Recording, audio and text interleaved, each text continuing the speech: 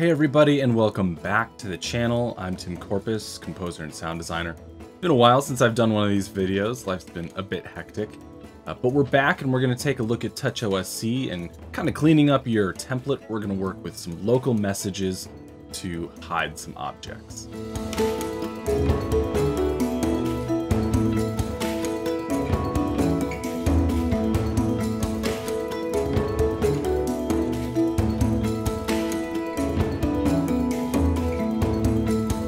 So keeping your template organized can be tough, especially if you have a lot of different things that you're trying to control.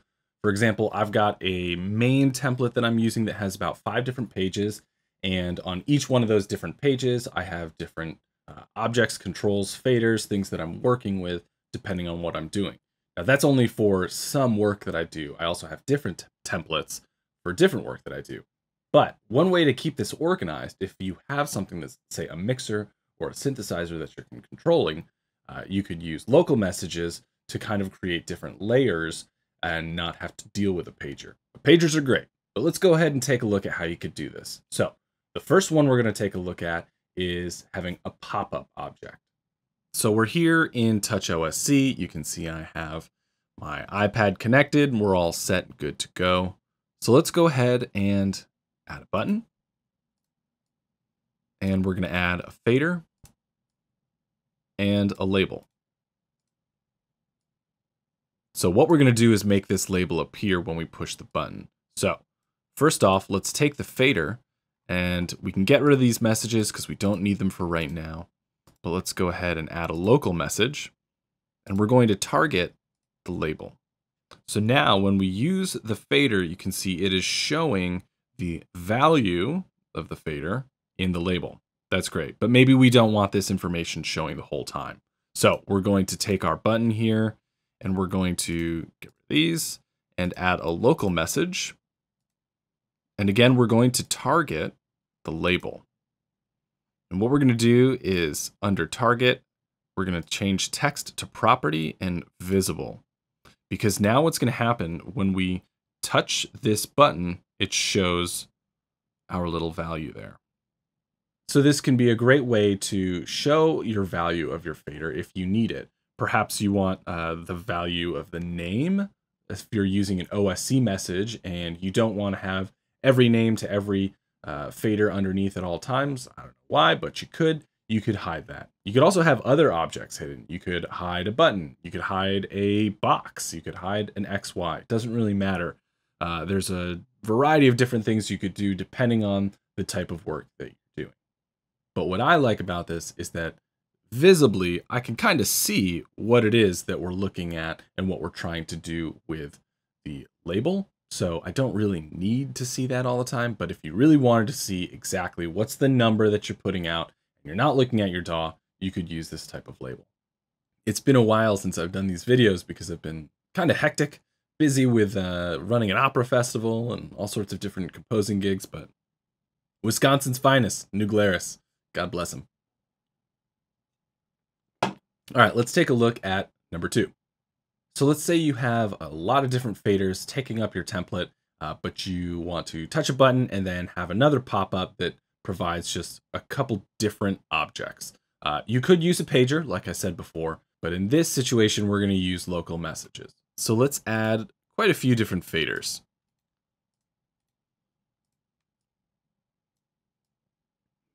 Gonna line these up, copy, paste, and let's paste another set, taking up all this space, and that's why we need this. And let's make these a different color for right now. And then let's make a new button. Let's make this one blue, because this is going to correspond with all of these different faders. So right now there are no messages on these faders, so they're not doing anything, but you can see we can impact them. They are working on our template. So now let's add a group. Now this group, we're going to use this to cover all of our faders. Now, if you're having an instance where that isn't working out, you can see your tree and what is on top.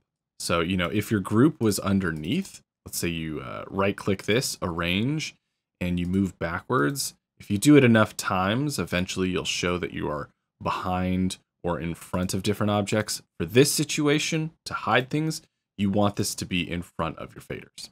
So wherever that has to be in your template. So let's take our blue button and we're going to get rid of these and add a local message again. And just like before, we're going to target our object here and we're going to impact its visibility. So now if I was to push that, when I hold the button down, it's showing up. But we want this to remain. So let's take our button here and change it from momentary to toggle press. So now when I push it, you can see that whole grid thing comes up. The whole box comes up. But let's take this box. I don't want it to be gray, so we're going to take the color and we're going to bring the red, green, and blue down so it's basically invisible. So we can see our faders, everything's fine, and then we can hide them.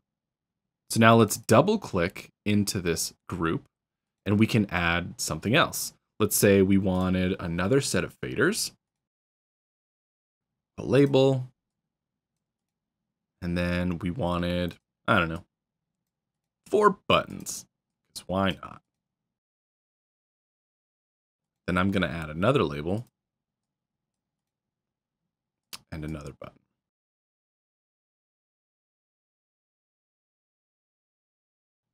And what I'm gonna do just for this instance here, I'm gonna call this OSC2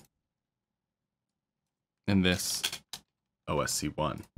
So now if I double click in this gray area and I get out of it, you can see here on the template, I've got my faders, things I'm controlling, and then I hit this blue button and I've got a new set of objects that I can interact with. So perhaps this is oscillator 1 and we're changing different effects on our synthesizer's oscillator. You know, perhaps you have a toggle going here to do a test sound that you're sending. Something like this in your template is super helpful for live performance.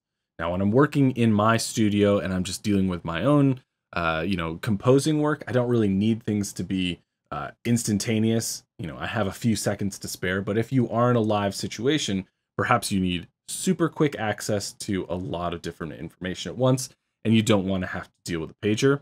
This is a great way to kind of keep yourself in the same spot that you've been working and just have something pop up right on top of it. Okay, let's look at one other way to clean up your template. So let's take this mess of stuff, all these, and we're going to move these out of the way here. And let's add a label and a fader. And let's make these the same size.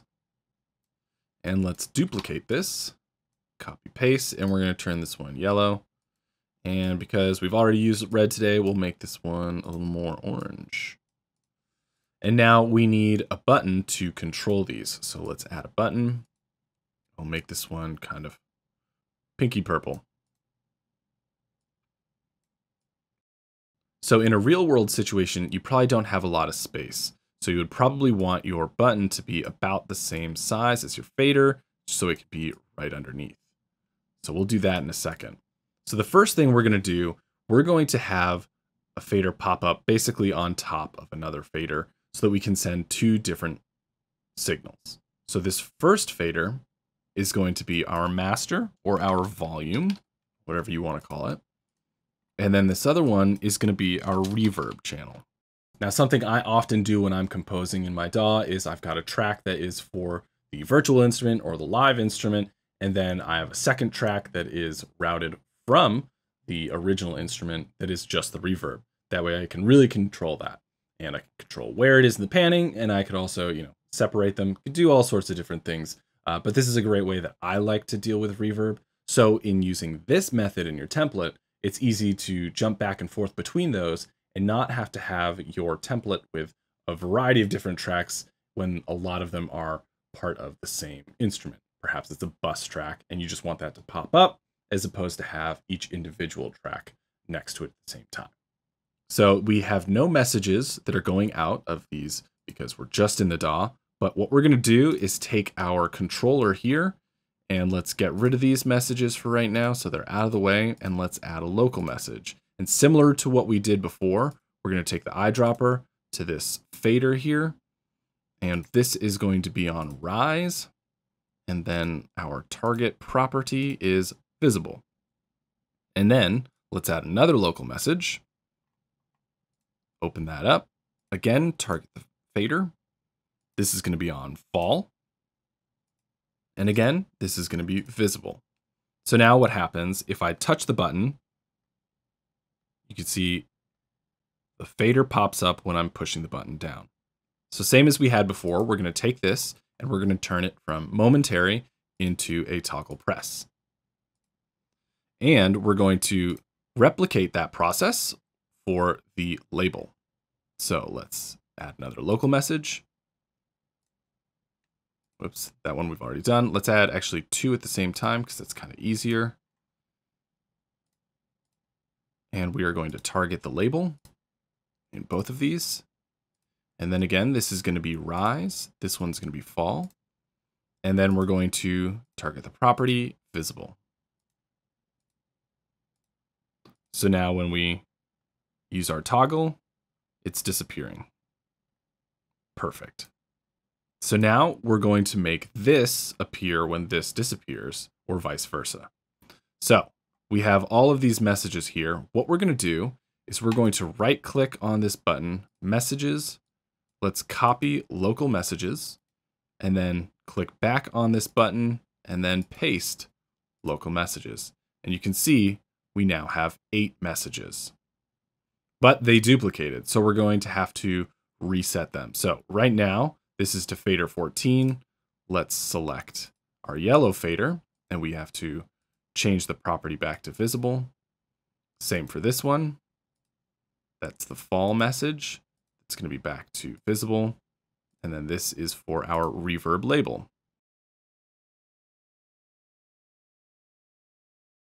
If you were to push the button now, they would both disappear because they're both being basically the same message for 2 different faders. So what we have to do is change the scale. So for these last 4, let's go 1, 0. And now you can see that when you push the button, it's kind of oscillating between the 2. That's great. So now what we're going to do is take our volume and let's bring this to the front. And let's bring this over. And it doesn't really matter who's in front, just whichever one you want to be. But what I want is the volume. And it looks like these are just a hair too much to the left. So I'm going to move that over.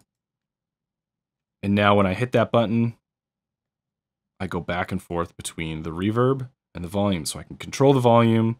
And then let's say I want to check the reverb a little bit lower. And everything is still set. And I'm still sending both messages. So in a real world situation, it would probably look like this. This would be a little bit smaller so that you could have multiple of these next to each other for multiple tracks. And for each one, you can kind of go back and forth. Perhaps these instruments have a ton of reverb.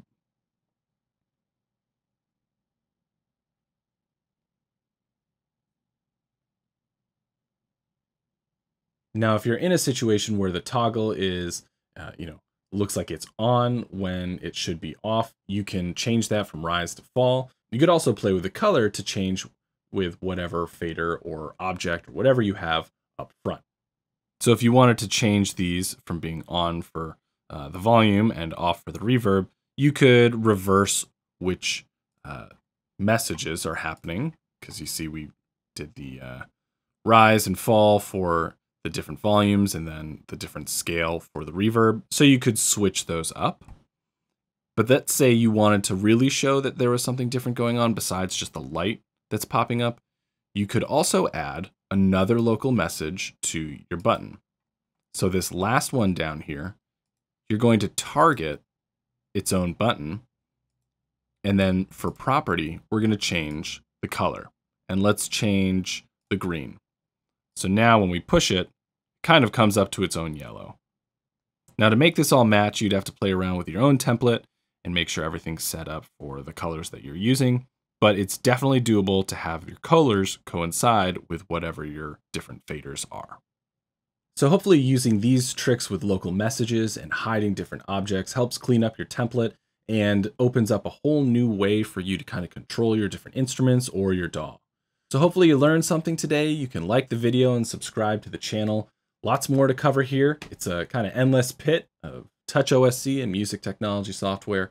And be sure to check out the Facebook group and the Discord group because there's all sorts of interesting information and templates that people are sharing there. So also, I've gotten a lot of questions about things that I've already answered or shown in other videos. So if you perhaps use PreSonus Studio One and you see a video on GarageBand or Logic, you're not watching that video, there's probably something in that video that could help you with your template. But if you don't want to watch a whole video, you can also go to my website, timcorpus.net, and you can see a full listing of all the different subjects that I've covered in these video series on Touch OSC and other music software like Finale. And finally, if you really like what you're seeing here and you really want to help me out, I do all of this for free. I'm just happy to help. But you can buy me a coffee through the website below and support this channel. So thanks so much for watching, and I'll see you next time.